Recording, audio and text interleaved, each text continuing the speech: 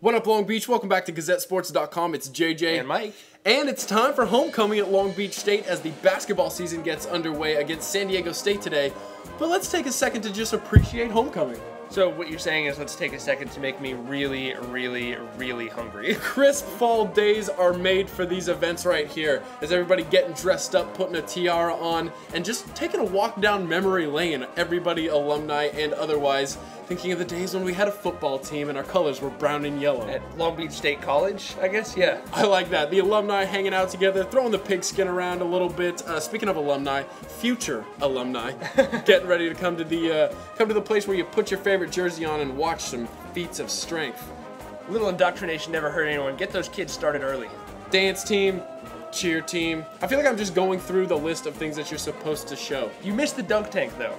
Oh, but you got the most important thing. You got Prospector Pete. But the real show was inside. Because everything they do it big, black and yellow, black and yellow, black Wait a and minute, yellow. they're going to play basketball after this? I thought we just showed up to eat some shish kebabs. No, yeah, they're going against one of the best teams in the country, a top 25 team, like I said before. The boys, Casper Ware, TJ Robinson, Eugene Phelps, and the like, ready to get back into this one after, obviously, losing in the Big West tournament last year. Everybody's here. Everybody is, including thousands of Aztec fans and the San Diego State Sequoias. They average 6'6" across the board. But Long Beach State excited to get going in this game. They've been waiting all summer for this one. And even though the Aztecs win the tip, Long Beach State definitely won the first few minutes from distance. Yeah, GP3. That's almost to their detriment. I mean, this is a team that doesn't want to get too much in the habit. They started 3 for 4 behind the arc, but sometimes when you hit those shots, it can give you too much confidence in your ability to hit them. The physicality had to show that one.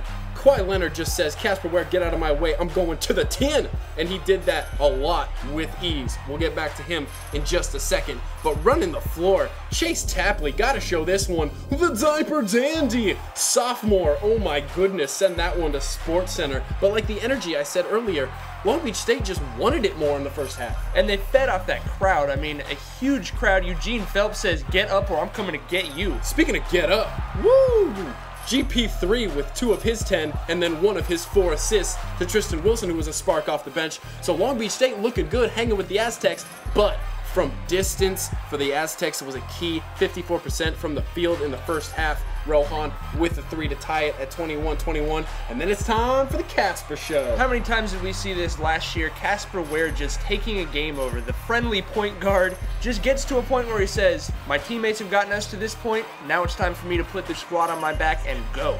Speaking of go, 10 seconds left, loose ball, that energy helping Anderson, give it to Ware, give it to TJ, woohoo! The highlight of the night, early play of the year candidate at the end of the first half. He is the charter member at Long Beach for Phi Slamma Jamma fraternity.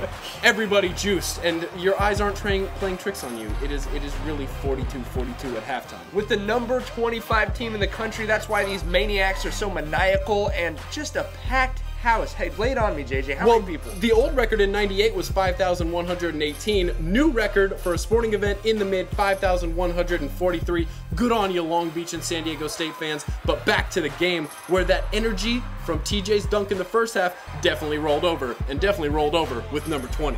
Yeah, and TJ Robinson's such a huge part of what this team's going to do, especially against a team with height. When he's hitting those turnaround shots, when he's going left, that's good for 49ers. He had 19 points and 9 rebounds, 12 lead changes in this one, but it was the shots from distance. Like I said earlier, 46 points in the paint is huge for San Diego.